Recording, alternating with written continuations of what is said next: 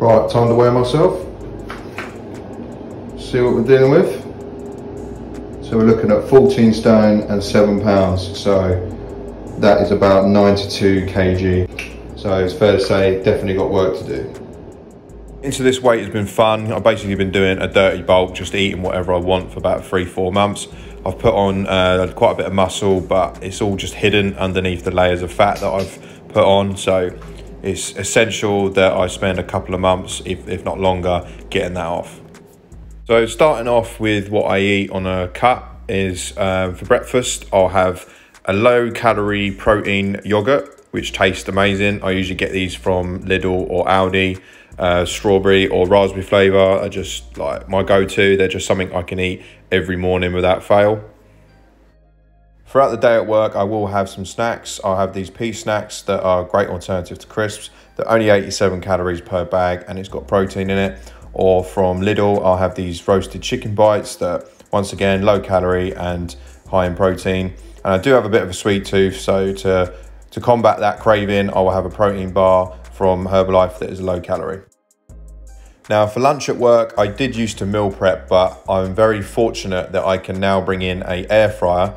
So I can quite simply just put some chicken in to my air fryer and just let that run just before lunch for about 30 minutes to cook it. And it comes out like perfectly fresh and like just cooked perfect every single time.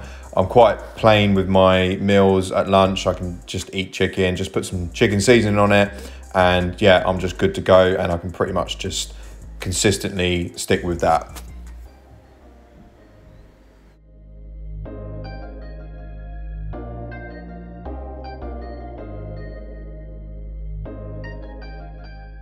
Moving on to dinner, what I have before I go to the gym, it will be a very few amount of carbs like sweet potato and low calorie meat like sea bass and some peas. Just keeping the meal nice and simple, low calorie, but enough to fill me up for a workout. There's no set time that I take creatine, but I do believe it's absolutely essential in my opinion. So I make sure that I take 5 grams every single day. And after the gym, after I've just done a heavy workout, I will make sure that I have a protein shake from Herbalife that I take, which is called Rebuild. Tastes amazing. It's 5 scoops and it's 25 grams of protein, and it just helps with overall recovery.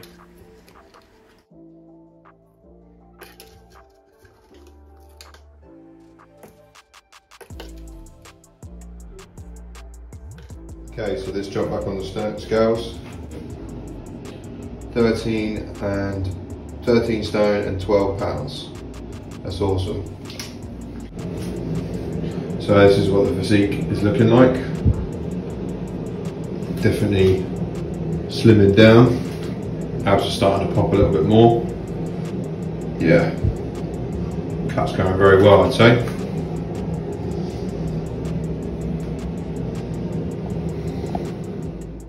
So when it comes to the weight training, I make sure that I prioritize the heavy lifts as much as possible, because when you're in a deficit, your body is going to naturally want to get rid of the muscle that you've put on previously. So you've got to give it a reason to stay there. So I make sure that I'm lifting as heavy as I can each time, just like I would if I was eating in a calorie surplus.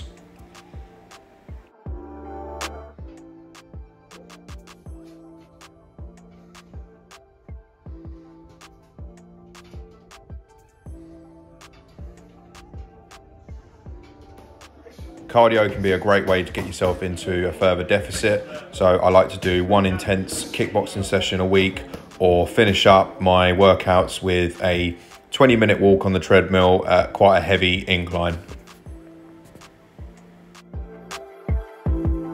Okay, time to jump onto the scales for the last time to end this 10-week cut. Let's see how much weight I've lost. Wow, so 13 stone and 8 pounds.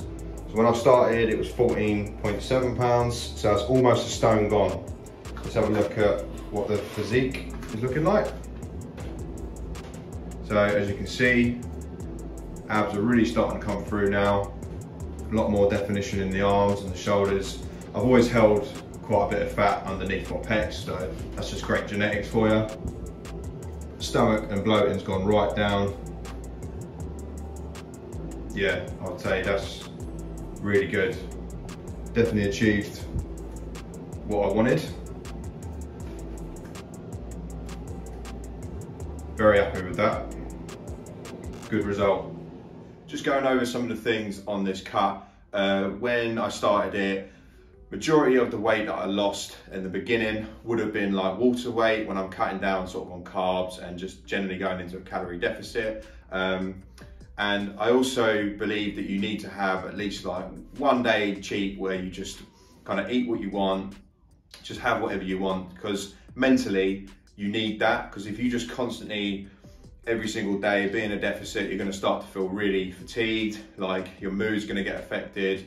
And I personally believe as long as you're being good 6 days a week, you know, like I usually do Monday to Friday, have a cheat day Saturday, and then Sunday get back on it. So yeah, you basically just want to do a gradual cut, because if you go too mad with it and you have got a bit of size to you, you are going to lose some muscle very quickly. I mean, there was the Jubilee weekend where he had like 4 days off from work.